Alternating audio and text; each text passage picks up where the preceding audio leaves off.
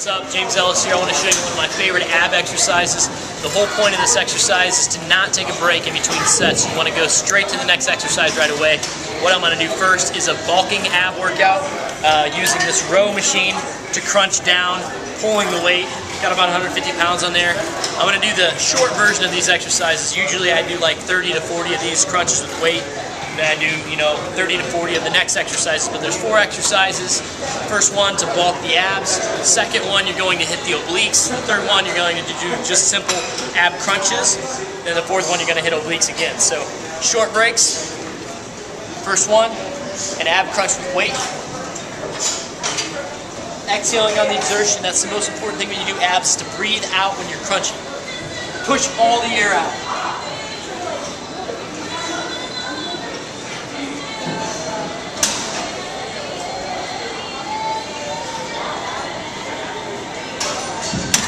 Like I said, I usually do 30 or 40 of those. Then you take this out. You're going to hit the obliques. Lay down on your side. You're going to crunch these legs up and crunch forward with your chest. Hitting right here, the obliques. Breathing out on the way up. Then of course you hit the other side, this way crunching up. Third exercise with no break, simply crunching up.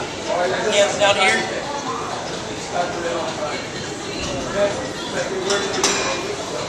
Breathing out on the way up. Usually do about 40 of those as well. And the final exercise, step over here.